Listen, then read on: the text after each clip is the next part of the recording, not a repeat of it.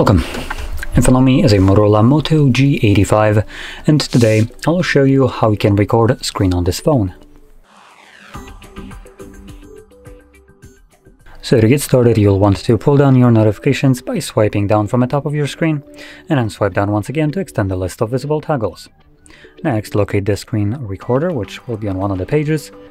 See if I can quickly find mine. There we go. So it's on the third page right here. Once you see this toggle, simply tap on it. It will bring up this window, letting you choose what kind of sound will be recorded. So we have record audio, and it's selected on the system sound by default. You can tap on the drop down and choose also microphone or both, or mute it. Then under that we have camera, so you can record the selfie camera, which will record a tiny little circle which shows footage from the camera on your screen. And also touch points, which will record a semi-transparent gray dot wherever your finger was pressing the display. I'm going to enable both of those so we can see how that looks like, and then start recording. So here's the tiny little camera. There we go. We also have the option to actually turn it off right here, so you can just disable it once you're done needing it.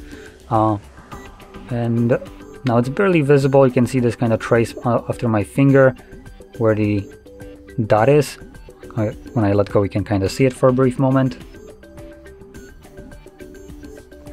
But you will see it obviously in the recording. From here, you can open up any kind of application that you want to record. There is a bit of a limitation to it. Not every app will allow you to record it, but I'll talk about that in a second a bit more. Anyway, once you're done recording, simply click on the square. This will automatically stop the screen recording and save it into your Photos application.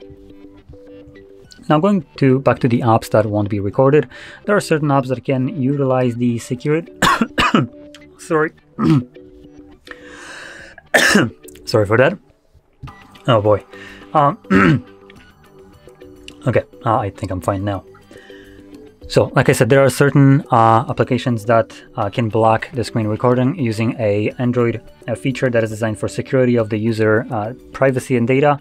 Now, most of those applications, I use this without any kind of reason. So, for instance, one of those dog-shit applications would be Netflix. Netflix can block the screen recorder, even though it doesn't really contain any sensitive information of yours. And the reason I'm kind of calling this out like that is because, let's first go into library though, and screenshots, or screen recordings, my bad, and you can see the screen recording here.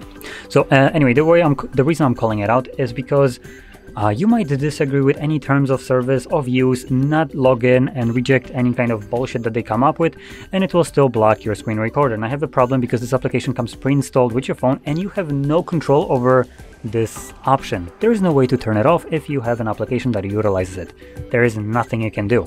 And also you won't be able to capture a screenshot in such an application. So it doesn't extend only to screen recordings, but also screenshots. So anyway, with that being said, hopefully you found this video helpful, and if you did, don't forget to hit like, subscribe, and thanks for watching.